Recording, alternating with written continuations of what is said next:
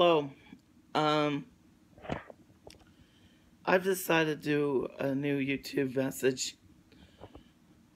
Things has been hitting me very so hard in my life. I just want to share about a message. I want to talk about, like the friends you trust, the friends you care, and your friends that you want to be with. I have been waiting for approximately now for nearly 3.5 months. And I realized that one friend of mine came back from living somewhere across the United States. And I want to share this message on my YouTube. But if you want a message to my friend, please comment below. I'll be glad to say, who you want to talk to or my friend and all that. But I want to say the only thing I want to do is I just want to share that how my life is with having anxiety and depression, and you have your anxiety attacks where you want to cry, and I've been having episodes of it, but it really scares me when I see a friend and I feel like I'm being treated with like it's no way to do it to me. But if I reach out to, say, a friend that I know that wants to make connections to you, that means I want to talk. I just want to do something like I want to see my friend and talk to my friend and work things out to make it stronger. But it's not right to treat a friend who is handicapped and you don't talk about handicapped people or your handicapped friends and all that. I'm just sharing a message that I just want to reunite with my friend, talk with my friend, and work things out to make it better and stronger. And I want to do something, say, if you reinstate me on Facebook, I'll share you some things that I could give you that if you want to put it on your Facebook and share about power positively. I've been enjoying that Facebook page for a long period of time. It's been making me very happy. I really enjoy it.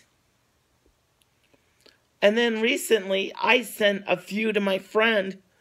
And then all of a sudden, I'm trying to talk to my friend and say, and then all of a sudden, it shuts off. I'm like, what's happening in all this?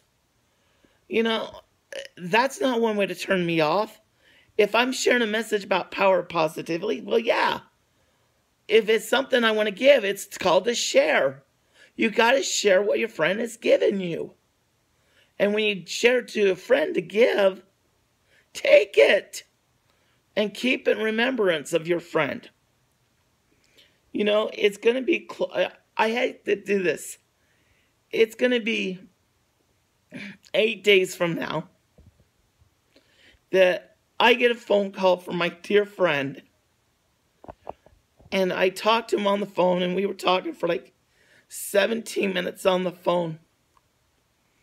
And if you want to go to it, just, type in your search on here on YouTube. Type in Ben J. Hutchinson. If you type that, there's a video in there. And you know what? I was watching that video and there was a picture of me when I was just a young boy. It is the picture on how I met my friend Ben. And it would be 10 days from now. It would be 1 year that I lost him. Because I don't know. I just feel sad. I want to keep talking to my friend, but he's not around to talk. And then all of a sudden one day I was talking to my best friend and she told me this, and I was just really in a shock when she was talking to me on the phone and says, "You know what, Sean?" I'm like, "What?"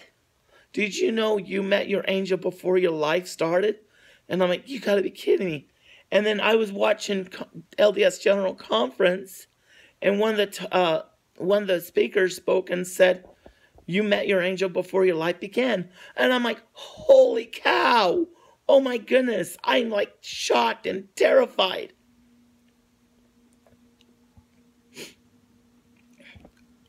But you know, I hate to cry to this because I want to talk to my angel. And I need to address it to her. There were so many things that I see on that list, and it matches what I have. And I was going to tell my friend that who lived across the United States and came back, I was going to say, I'm not the one that's I'm following you and fighting you. The one who's telling me is my grandma. My grandma told me this happened 12 years ago, almost 12 years ago. And when I got to see her, she told me who my angel was. And I cried so bad. And I went home, I started sleeping. Then all of a sudden I felt sad and I felt like I was going to cry. Because I didn't know that my angel's definitely here on earth. And I'm trying to research on the internet and saying, angel on earth. And I'm not getting anything. I appreciate if any of you see any research on the internet and says angel on earth, you know, send me some websites and let me check it out. I would really, really appreciate it.